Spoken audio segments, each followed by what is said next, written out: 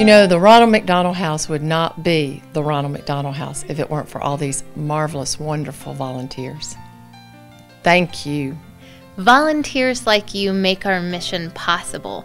We appreciate your time, your talent, and your enthusiasm, and our guest families feel the love. Thank you, volunteers. So when you're here for an extended time, which we were here for about 5 months, you really start to learn the place, and you start to learn that this is home, and it feels like home, and everything around you and all the people around you start to feel like home. The Ronald McDonald House is more than a house. It is a home, not only for me and my family, but every family that's ever been here.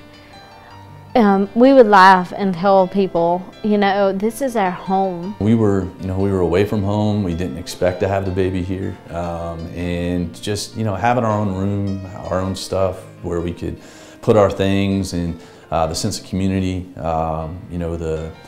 Everything from the books to the events that they would have, to sharing, with other people who were going through the same thing that you were going through.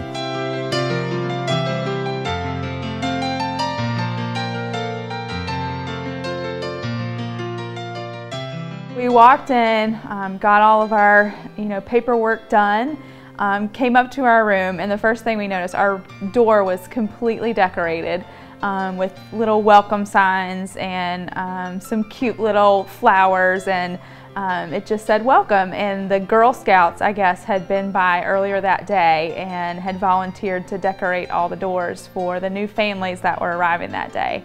So it was just really sweet, and just a moment of, just a special moment that I'll always remember. So I took a picture, and so that Tucker could see it later. The moment we walked in the room, we had so much going on with our child being in the hospital that literally I burst into tears and just thought, what an amazing blessing this place is.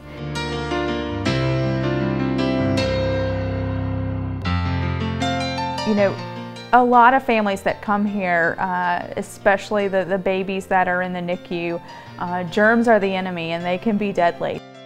Keeping the place clean, holy cow, my kids could so crawl on the floor and I'd be okay with it, and that's not a normal response. It's been about a year since we've been here, and so I brought my office staff, and we came and cleaned the house. And they joke with me that there was nothing to clean because the house was already so clean. They were literally trying to find dust bunnies in the corner to sweep up because the place is kept so clean. And it's because there's volunteers every single day that are sweeping and dusting and mopping and cleaning the kitchen. I don't do an incredible amount of cooking, and I think my waistline is unfortunately a witness to the fact that food was very good here at the Ronald McDonald House, but it was such a big help to have that available to you. You're so involved in your child and trying to make them well that you sometimes forget about the day-to-day things that still need to be done. And there was, coming back to the house, there was always a meal. You didn't worry about feeding your family because you knew that there was a meal waiting for you when you came home. And I say home, and I don't use that term loosely because for the time you're here, it feels like home.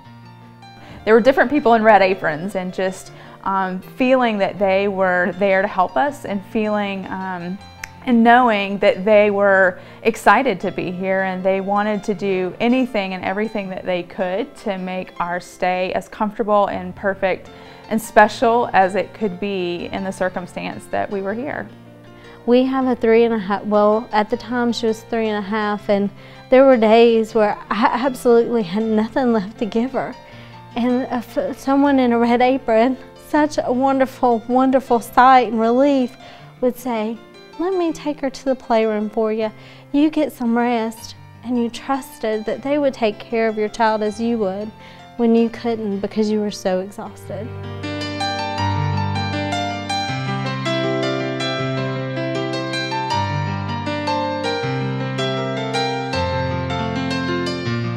So the cookies and the people that bake the cookies, I completely blame for not being out of the maternity jeans that I showed up in this house wearing. And I was here for 5 months, so I showed up in maternity jeans, and 5 months later I left in my maternity jeans, and it is totally because of the wonderful people that bake cookies every single day. Every day you come down and people were making cookies. The smells were unbelievable.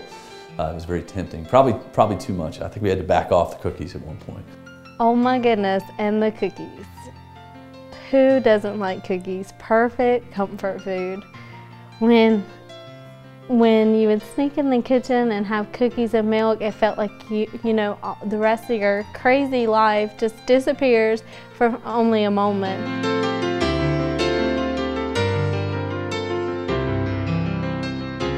One thing that I would say to the volunteers is these families that come through the doors are in a hard place, and they don't always have the emotional capacity to even look in your direction. So, but know that they are grateful. You may think your time is just being spent, and you may probably get as much out of it as the families that are here because you get to see so much. But as being one of the families that have been here and lived here, we can never thank you enough. Yeah, thank you so much. It really meant, we feel so blessed that this was here, and we know without the volunteers that it wouldn't be possible. You know, everything from brunch, which was my favorite, to, you know, every little thing that everybody did for us was truly, truly amazing, and we can't thank you enough from the bottom of our hearts.